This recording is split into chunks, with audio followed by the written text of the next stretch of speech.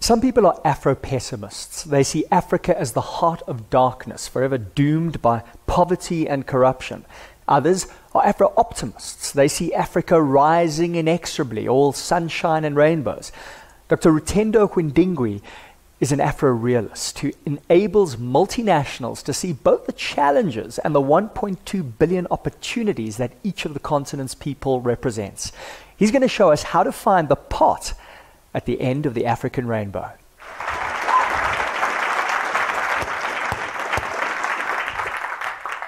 It's 1974. There are over 60,000 people in the stadium, over 100 countries watching worldwide in what is going to be the most cataclysmic boxing showdown in history. In one corner, you have the undefeated heavyweight champion in 1974, George Foreman. And in the other corner, you have the former world heavyweight champion, Muhammad Ali. The question we want to answer this morning is, how is it in 8 rounds the world #1 champion lost to Muhammad Ali, the underdog? And secondly, how can we apply that to your multinational strategy into Africa? Ladies and gentlemen, I'm going to take these off because you can imagine if I have to go to the gents, the complications that will arise when I go there.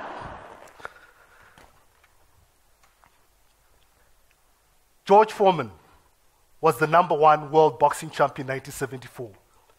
He was big, he was arrogant, he was young, and he knew it. He represents the multinational coming into the African continent that is well-resourced. It's applied its strategies in Australia, in America, in Asia, and has been successful. Coming into Africa is going to be a walk in the park.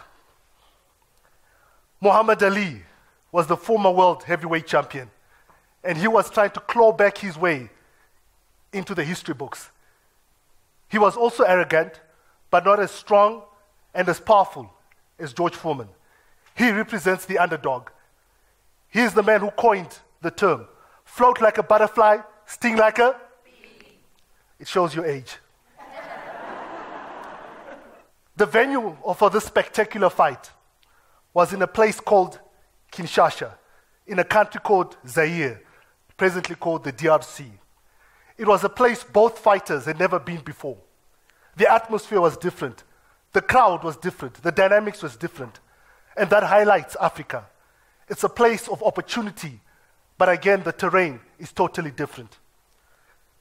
To spice up the fight, this man, a dictator at the time, Mobutu Sese Seko, put in $10 million to sponsor the fight in 1974.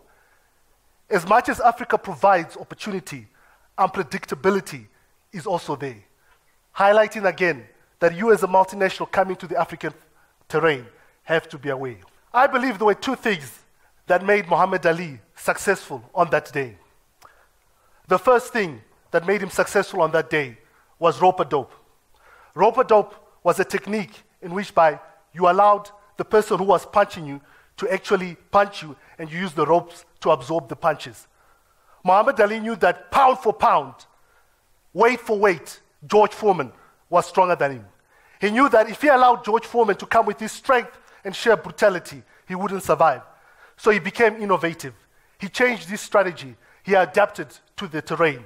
And after 8 rounds, George Foreman kept coming with him, not changing his strategy, and Muhammad Ali allowed the ropes to absorb those punches. And after 8 rounds, George Foreman was tired, and with a few final punches, Muhammad Ali took him out.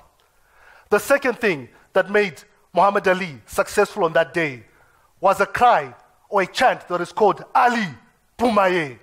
Ali Boumaye, which when you translate it, means Ali, kill him. Muhammad Ali flew in a few days earlier than George Foreman, and what he did was he trained and jogged and won the hearts of the people of Kinshasa. He understood their mindset. He got into their DNA, and the people loved him. On the day of the fight, as he strode onto the boxing ring with the people screaming and shouting, they were shouting out, Ali Boumaye! Ali Boumaye! In other words, the underdog had become the winner even before the fight began. If you want to win the African market, understand the intimate intricacies that drives the African people, the culture, the dynamics. Ladies and gentlemen, Africa is open for business. In fact, it never was closed. The question is your multinational strategy for Africa ready for it? Thank you. Rutendo, welcome to Gurus. Thank you very much. There's kind of a schizophrenia about Africa, isn't there? I mean, we had those, front page articles in The Economist, Africa rising, then Africa's not rising so much, then maybe Africa's falling. I mean, where's Africa now? Justin, you bring a very important point. I think there's a lot of research and a lot of analysis that has been done on Africa. And I'm actually one of the people to say this, because when I did my PhD, I did it primarily looking at the opportunities of Africa with the diversity that is there. But I don't say I did a PhD to highlight how educated I am. If anything, a PhD qualifies you to tell you how uneducated you are based on the topics that you're doing. But in terms of Africa, if you look at the stats and the information that's there, there are 1 billion people in terms of the continent. There are 54 countries, which is a cauldron of diversity, of opportunity, of confusion, of mayhem, but at the same time, a vision that allows people to grow and capitalize that. If you look at some of the statistics from a technological perspective, you realize that in Africa, in West Africa alone, the number of people with cell phone is more than in Europe and North America to a certain extent. Wow. So again, it just highlights the opportunity that is there. By the end of the day, that opportunity emanates from the people themselves harnessing that and driving that with the rest of the world. I've worked in Zimbabwe, where there's been triple-digit inflation to bring double-digit growth. I've worked in West Africa. I've worked in East Africa. I've worked in Lusophone countries in Angola. And at the end of the day, you see success. There is poverty, and I'm not shying away from the fact that there has to be a responsible solution to that. But at the end of the day, you realize that there are people there with a vision and a passion that want to succeed. And when you dovetail into that strategy and understand that terrain, then you capitalize in terms of bringing out what there is in Africa. Well, I've had the privilege to do a lot of work in Zimbabwe, and when you tell that to people, they're like, really? Like there's actually work to be done in Zimbabwe. And there is. And what struck me was the potential of the people. I didn't feel when I was in Zimbabwe that people were at any different level, the professional people that I worked with, than in South Africa or, quite frankly, Europe or the United States. I found people were passionate, they were skilled, they had great ideas. Unfortunately, there's a system there that is not really conducive to unleashing that potential. But having said that, you're talking about that the inflation. There were people who became millionaires during that time because they found opportunities even in those incredibly trying times. You're spot on, Justin. And I think, having worked in Zimbabwe, and I said I've traveled in a lot of the African countries, there was a time when I used to travel and I used to take pictures. I would go to Nigeria, I would go to Angola, I'll go to Cameroon, and I'll take pictures and bring them home to show my wife and kids, and I've been to this one, I've been to that place. And the infrastructure is not great. And I remember there was one time I was going through the pictures and I couldn't actually locate which country was which picture because they all looked the same.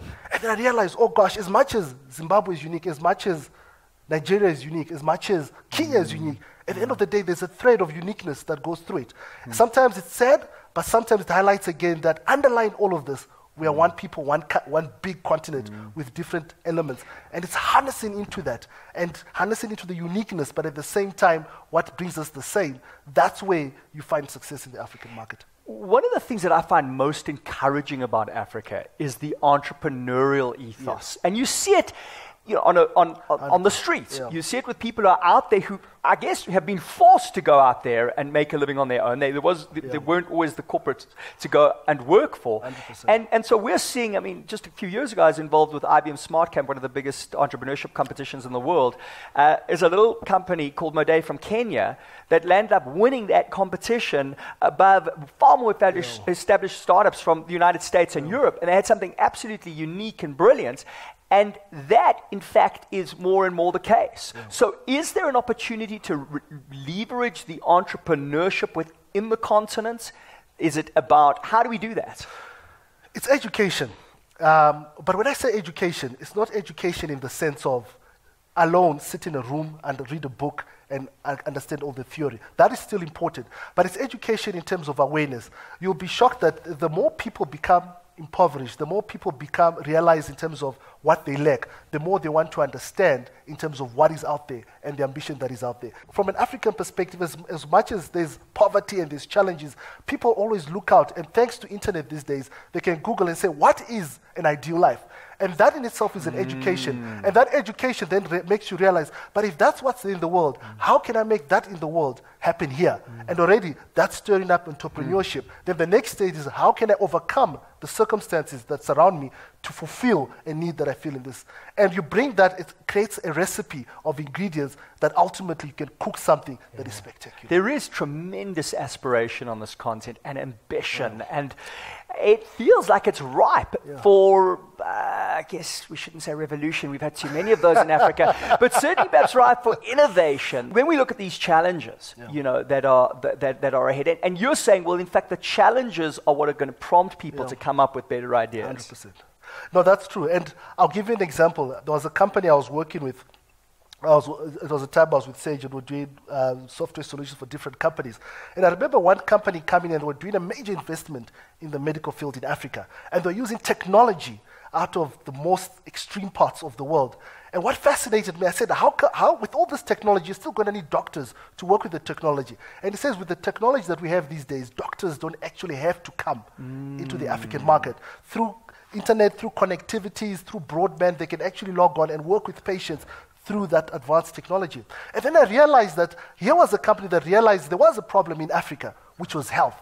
But at the same time, there was an opportunity to meet that need. And then they leveraged off technology or innovation in order to satisfy that. And that highlights, in terms of how you deal with Africa, look at the problem and turn on its head and say, how can we convert this problem into a solution that benefits all? So, Rutendo, do you buy into this idea that in Africa we can leapfrog over technologies? As we did with cell phones, landlines could take 2, 3, 4 years to get a landline, suddenly you could get it instantly. In Rwanda right now, they're using drones for deliveries. Do you think that we might get to a point where actually Rwanda doesn't have to put in that road infrastructure because we're now using drones? 100%. And that's actually what is happening, because the reality is if you go to some of the countries in Africa and you look at the infrastructure, you can see the construction, you can see the money going, but the pace that it's happening at, there is no way that those developments are going to catch up in time for everybody to benefit. So you start seeing technology, which is going to be key. But I don't want to limit it to technology, because innovation is not technology. Innovation is saying, how can we do this same thing in a different way based on the resources that are there?